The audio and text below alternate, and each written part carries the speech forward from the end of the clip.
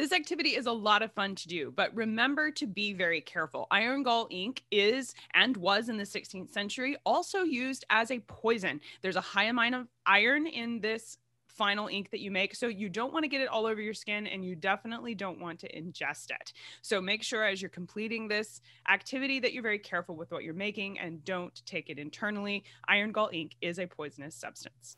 Hello and welcome. I'm Cassidy Cash, and this is That Shakespeare Life, the show where we go behind the curtain and into the real life and history of William Shakespeare.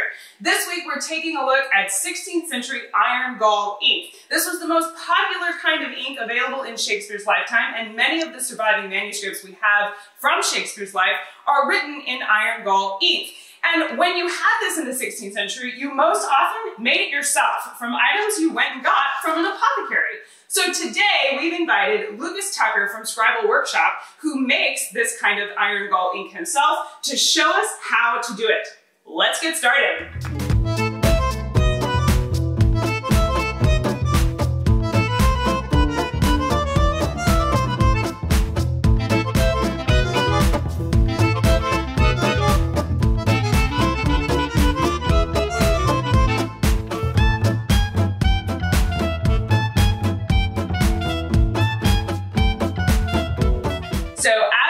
Started here today, we are using primarily this DIY iron gall ink kit from Scribal Workshop. Lucas mailed us one of these to give it a try, and when you open it up, the most fun thing, I think, is you're immediately greeted by this beautiful little, I don't know if you can see that, it's iron gall ink kit, and it comes with almost everything you need to make this yourself. Now, what comes in the kit are the things that's hard to get anywhere else. So you have your iron sulfate and your Aleppo oak galls and your gum Arabic powder. These things are your technical things, and that's what comes in the kit, and they're perfectly sized to be exactly what you need to make this for yourself at home. It also comes with your wooden spoon and your gloves that you're going to need, I assume. Lucas is going to tell me how to use all of these things. There's also a cloth in here. I did a full unboxing video of the kit and everything that's in it on a previous video, so make sure you check the links below to find more about that. The other things that Lucas told me we needed are a small stainless steel pot, 2 to 3 jars, glass jars, vinegar, water, and he said wine was optional, but really, is wine ever optional? So we have this too. So these are all of our ingredients. I think I'm all set up here, Lucas, but now tell me what to do with all of these ingredients. So the first thing you're gonna do is you're gonna take a cup of water, 3/4 of a cup of vinegar, and 3/4 of a cup of red wine, and mix them together. It would be nice if they would all fit in a pint jar. He's capitalizing on my memory there. I love the faith that you've put in me for being able to remember what you just said.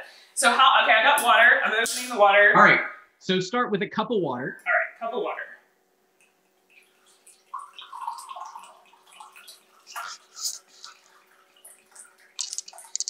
Okay. And pour that into the pot. We'll just use the pot as a holding container for now. We'll dump half of it out. Into the pot. Okay. And then 3/4 of a cup of vinegar. It's gonna be fun when we get to the wine, because I just realized I haven't opened that yet. Okay, 3/4 of a cup. I hope I have 3. Oh, just enough. Okay. All right, got that. Do I put it back in the water? Yeah. Okay. Add that to the water. Okay. And you need 3/4 of a cup of wine. Okay. I recommend tasting the wine to make sure it is in fact wine. Okay. While yeah. making ink. I mean, we want to be scientific and everything. Yeah, because I mean, sometimes they substitute grape juice, and that could ruin the whole batch. Okay. Well, we wouldn't want to ruin it. Let's see. My opener is over here.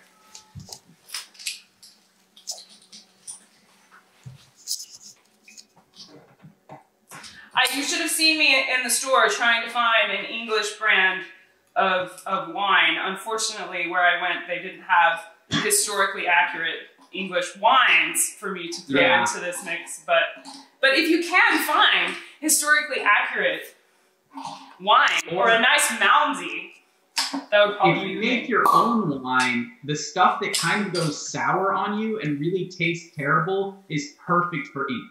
Awesome. Okay. So see, you can't mess up winemaking. It has a purpose. Yep. All right. So how much wine? 3/4 of a cup. 3/4 of a cup. 3/4 of a cup, and you can pour yourself a glass if you prefer. And all right, do I put that in here too? Add that to the mix. Yep. Okay.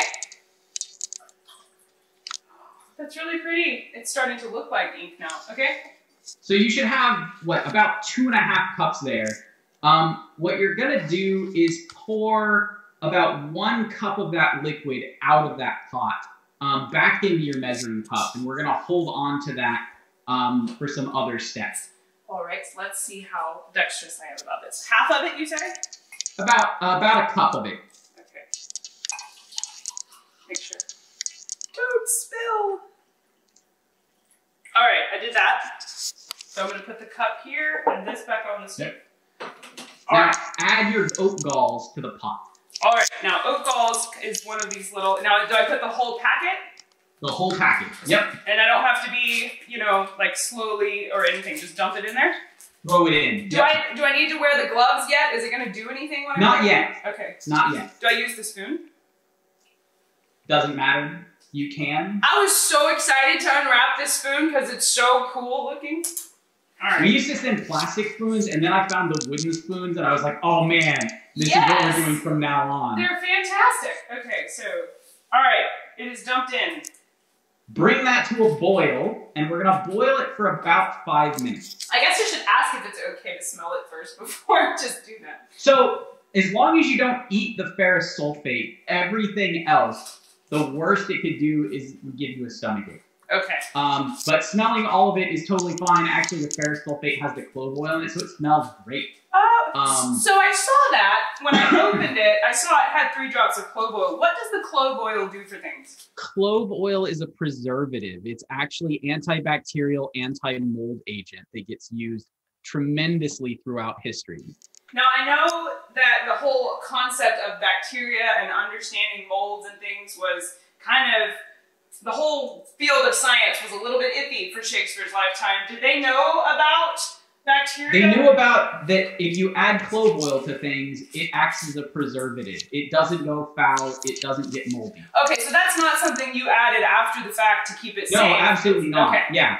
There are actually some excellent recipes that call for clove oil, some that don't. There's actually one I'm working on from the Tryst papers from Thomas Jefferson that actually call for a few drops of essential oil to preserve it and to prevent moldiness. Okay, so would they have used clove specifically, or were there other kinds of essential oils that they knew? There are other essential oils that work as well. So oregano oil would have been one that's native to Europe, particularly native to Italy and areas around the Mediterranean. So it works really well. There are actually more extant examples that call for clove oil that was imported, or call for throwing in cloves and boiling the cloves with it.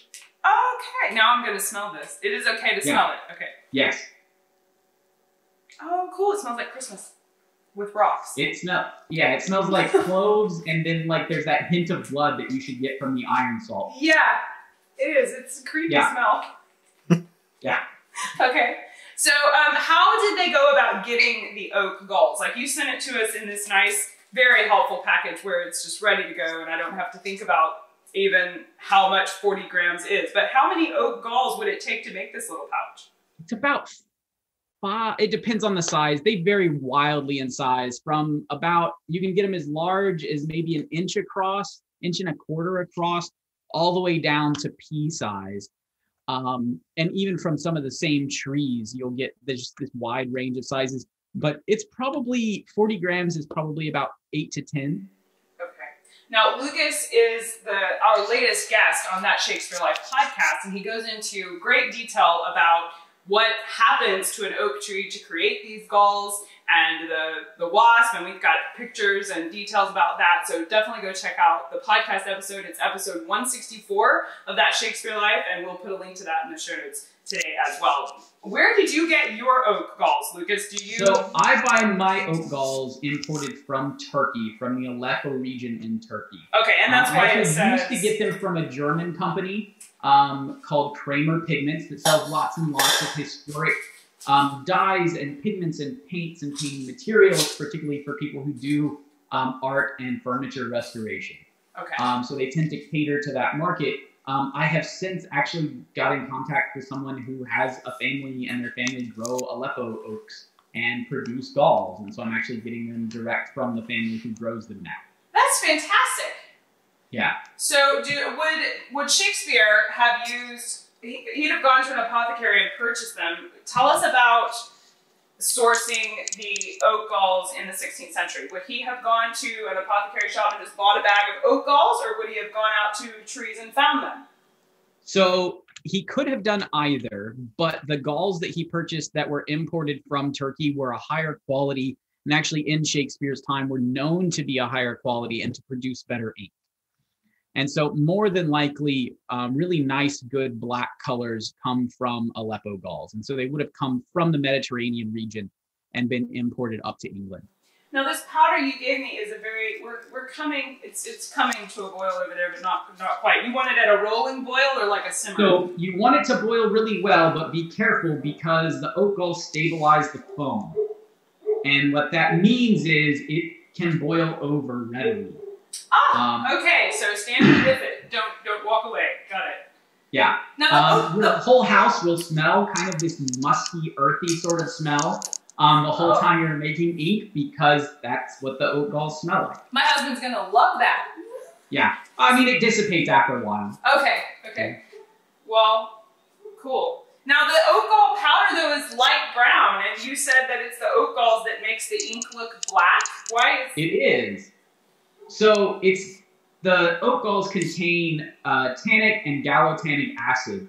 And what that does is it creates a complex, a chemical complex in a 1-to-1 ratio with the iron. So the iron sulfate, the iron ion specifically combines with the tannin and the gallotannic acid in the oak galls to form a black pigment. Okay. So what you're going to see is we're going to boil the oak galls. We're going to extract the tannins from them. You'll filter it. That's actually what the cloth is for.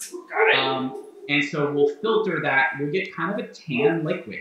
So tannins are used for tanning things. So historically they're called tannins because they're the stuff that tans leather and tans hides. Okay. And it does the same thing. It reacts with the skin and helps to preserve it. Well, these tannins will also react with iron to form a black pigment. I have a boil going over here, Lucas. What do I do? So we need to boil it for about 5 minutes. Okay. So turn it down to low, just at the boiling point is good. The reason to boil it, and you'll see some recipes that just give you ratios, and they tell you to add this much water and this much gall and this much that. Boiling really good. Do I need to like move it if it starts boiling too much? If it boils too much, pick it up. Yeah. Just turn it to low. Okay, I did adjust it to low, but it's starting to foam pretty well. As you said it would. Yep. Hope that means I'm doing it right. It's actually really weird. So it's the lignins that are in the oak galls that stabilize the foam. Well, the lignins and the polysaccharides, those actually hydrolyze pretty quickly and they break down. So once you've boiled it for a while, they no longer stabilize the foam, but we're not really going to get to that point. That's what I do like a day of boiling. Yes. You can tell that Lucas is professionally a chemist and knows all about exactly how this works, which makes me feel a whole lot safer about this entire process. Not something I would want to have tried without helpful instructions, so thank you very much. We got about 3 minutes left for it to boil. It looks like it's calmed down now. The foam is not so much of a thing. Yeah, it starts calming down pretty quickly with the oak galls. Okay. There's a couple of things that I've made ink from, sumac leaves in particular. They have so many polysaccharides, so basically sugars and starches. that are in those leaves that it never stops foaming. Like it never stops. And so it's like this really low boil and watch it. And every time I've done it, I boil it over and I make this huge mess everywhere. And then it smells like burnt sumac juice all over the house. Yeah, no, it's always a mess. It's like you're burning leaves in the backyard. Yeah. Okay. Now it's still boiling, but it's calmed down quite a lot. Is the being on low temperature, it's cooling off, and that's fine? Yeah. Okay. So the reason we boil it is because the tannins and the gallotanic acid, they don't dissolve very well in water until you get to the boiling point. Okay. And then once you get to it's actually just under the boiling point of water, they start to extract out and dissolve into the water. And so there's actually a number of recipes that they don't tell you to heat it up or to boil the galls. And then there are some recipes that call for setting it at a rolling boil. And there was someone that I was helping and they're like, why isn't my iron gall ink black? And they're like, I followed this recipe that said to leave it for like 2 weeks. I was like, you need to boil it first. And they're like, no, it doesn't say to do that. I said, okay, but they just left that part out. Yeah. And you can replace time with temperature, but with actually extracting tannins, it doesn't work very well. And so it's better to just bring that up to a boil makes a huge difference in how many tannins. This is the same reason why you bring tea up to that same temperature. Okay. Is because it's actually the tannins and tannin-like compounds in tea that give you the color of tea. Right. So if you want it to be the right color, make sure you boil it first. Now I'm interested to ask you about the vinegar in particular. I know probably more than I should about vinegar because my son is allergic to corn and we can't use vinegar in what we cook. Would Shakespeare's have used vinegar like this, like just cooking vinegar? So most likely it would have been wine vinegar. Okay. So it would have been old wine or wine vinegar or something were the most common vinegars. There are cider vinegars from the period made from apples, so old apple cider. Anything like that works really well. So when we're making this at home, if we want to try this again, which we definitely will, my son's already asked me, can we do this again? So can we use apple cider vinegar or red wine vinegar interchangeably? All of those will work just fine. Okay. Yeah. Same amount. The recommendation for white vinegar is because the cost of the vinegar doesn't really matter. Okay. And so white vinegar is the cheapest, and it's what people tend to have around for cleaning purposes. Okay. Yeah. Excellent. So we've got 30 seconds on the timer, and then our 5 minutes will be up. So what's the next step then now that it's boiled? The next step is to take that cup of liquid that we've reserved, pour half of it into each of the jars that you have. Okay. So I need to open my jars. That's going to beep at me in just a second. Let's see. Can I go ahead and turn the oven off? Can I turn the oven off? Yeah, you can turn the stove off, yeah. All right, so half a cup into one jar. I'll hold this up so you can see what I do.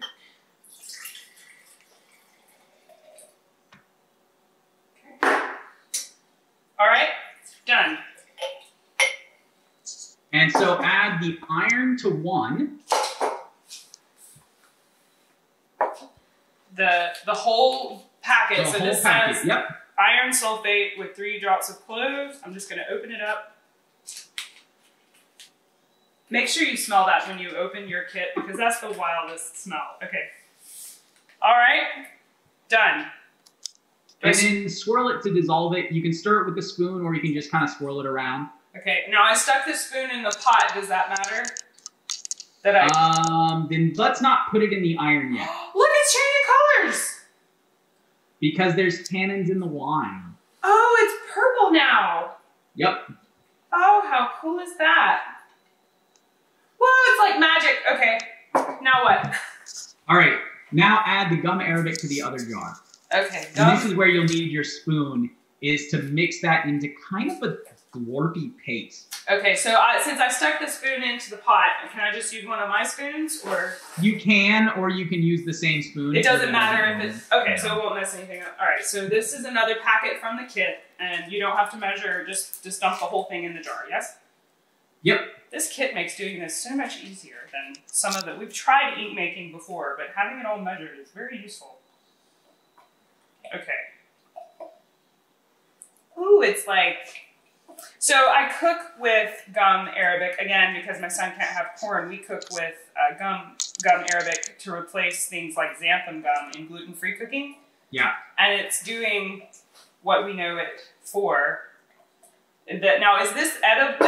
I'm not suggesting you eat it. Please hear me. Don't eat any of the ingredients out of the kit. But isn't it the same thing? It is actually an edible grade of gum Arabic. Okay. Yes. Okay. Now, it's not dissolving. It's making like little pellets down in there. It does. Okay. And honestly, the ink may not be completely to the right consistency for a day or two. Because those can give you problems dissolving all the way. That counts as stirred, I think. Nothing sticking to the spoon, so, okay. Now what? And so go ahead and dump the iron.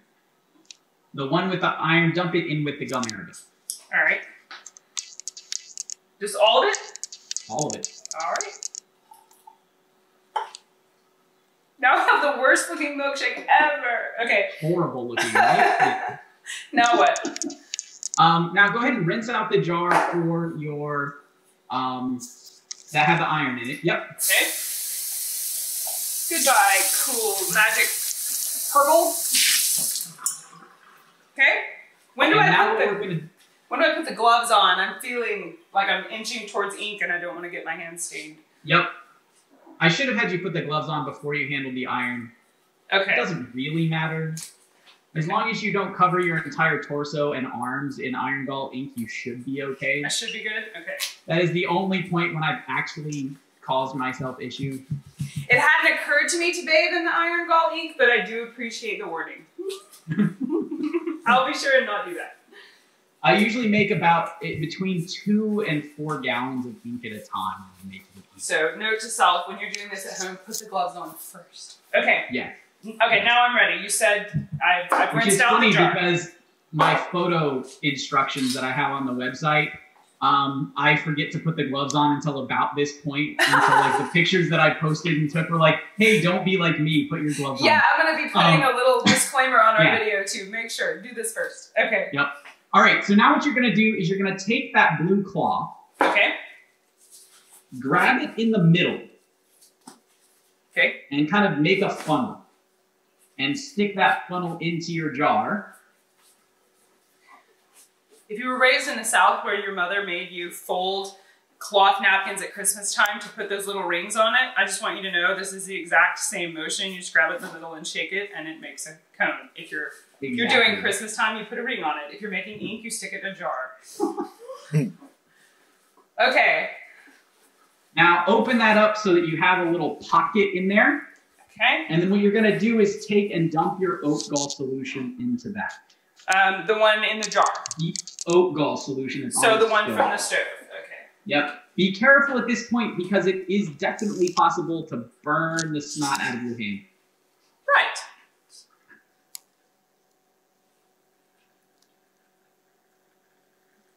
Don't touch the liquid. Just pour. Oh, it's all gonna fit. Yay! Okay, excellent. Put that. Is there, will it cause anything bad to happen if I run water in the pot now that I've done that? Okay. Nope.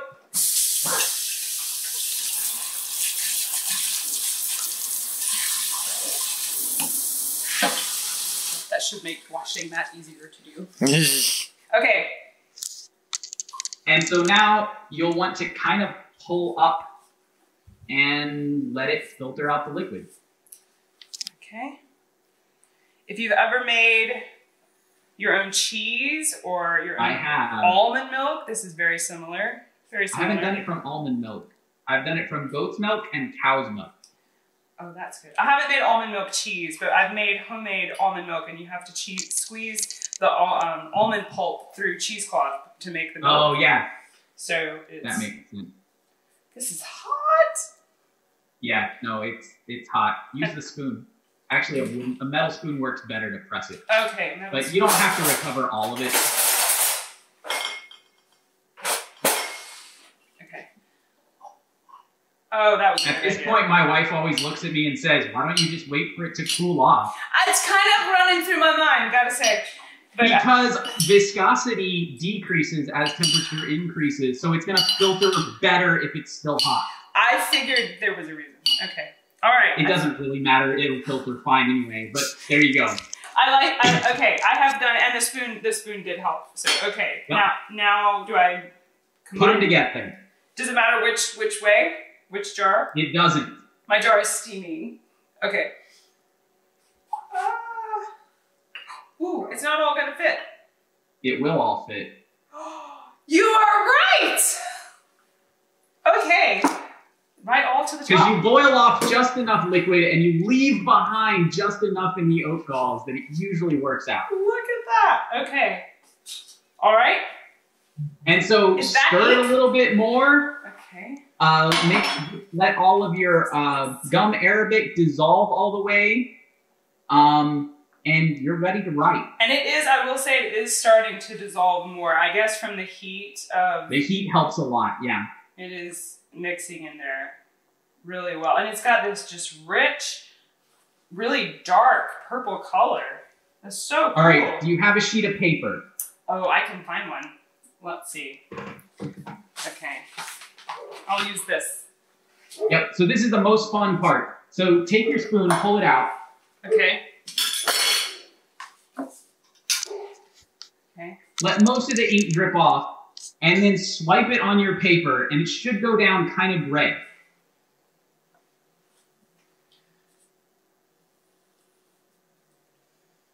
Now watch it change colors.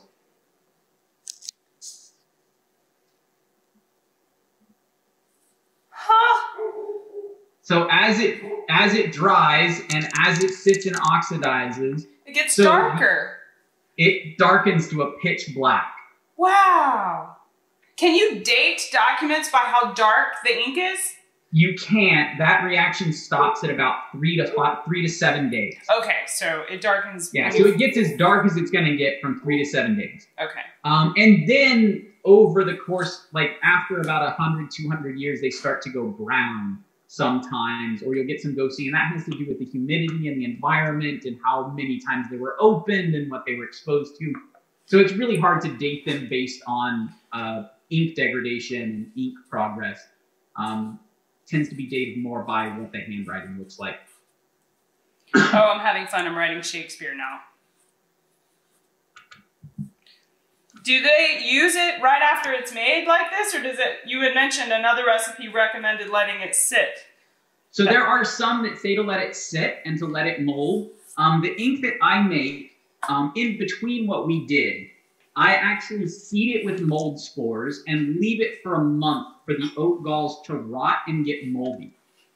Okay. And what that does is it converts the tannins, or the tannic acid, to gallic acid, which produces a better black. And so I pre-ferment all of my oat galls before I ever turn them into ink, so that they can be written with fairly readily. Honestly, this, using Aleppo galls, you can write with it right away. It is going to progress and get kind of a bluer, richer black as you let it age for about a month. But honestly, it works just fine as soon as you're done. So now we mentioned that the iron gall ink is poisonous, so don't drink it or ingest it. But as far as keeping it on the counter or like to use over time, how long, I'm gonna put the lid on it here, and then I have this jar now of completed iron gall ink. How long can I keep this and use it for? So I have batches of ink that are 8 years old, 10 years old, that still function just fine. That's amazing. So this will sit, it doesn't have to be refrigerated, it just sits on the shelf. As long as you don't, if you leave it open, it'll evaporate, and then you have to reconstitute it with vinegar. Okay. But as long as you cap it whenever you're not using it or transferring it to another container, you're fine. Excellent. So as far as you're concerned, you probably now have a lifetime supply of ink. It turned black. I'm looking down at what I wrote a second ago. It turned black. That's amazing. So, wow, that's great. And so that's the difference between buying the do-it-yourself kit and buying Scribal Workshop sells 16th century bottles of ink that's just ready to use. And that's the difference, is the fermentation that happens at the beginning. That's excellent. As far as cleanup goes, just wash everything really well. Okay. And then tomorrow you're going to find gray spots on your counter that you swear you washed and scrubbed once already. Just wash them again, and if you have to, hit them with peroxide. I will, and actually, I didn't ask you this question, but the pot that I made this in, is that now forever an ink-making pot? Or nope.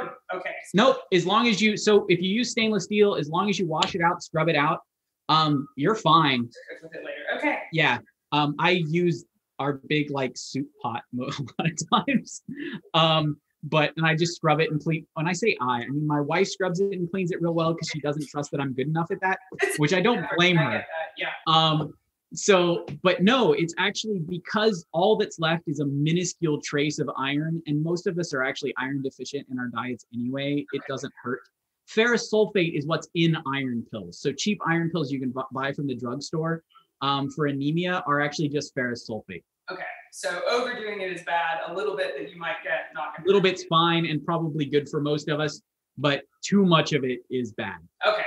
All right. Well, thank you so much, Lucas, for being here and walking us through how to use the DIY Iron Gall ink making kit from Scribal Workshop. You can purchase this kit off of That Shakespeare Life website, and you can hear Lucas tell you the history behind all of this in our latest podcast episode, so find that at links below this video. Thank you for being here. I'm Cassidy Cash, and I hope you learned something new about the Bard. I'll see you next week. Bye-bye. Bye. This activity is actually part of a brand new activity kit we're adding to That Shakespeare Life membership area. If you're already a member, you'll see this appear under the activity kits section of the members area. And it comes with the tutorial that you saw us film today, along with the full lesson pack. So that will include some printable calligraphy sheets you can use for after you've made your Iron Gall ink. You can print out some Shakespeare quotes and practice writing just like Shakespeare in your newly made 16th century Iron Gall ink. So you can find the activity kit and sign up to be a member with us at CassidyCash.com/join the club. That's CassidyCash.com/join-the-club. And you'll find members get a 20% discount on the DIY kit. So if you want to buy the physical kit of supplies from Scribal Workshop, you can get that on That Shakespeare Life website at 20% off just for being one of our members. So find out more about that at the link below. Excited to see more? Subscribe today at CassidyCash.com/experience to watch this entire interview, bonus archaeological footage, and documentaries, and more, all about the life of William Shakespeare. I'll see you inside.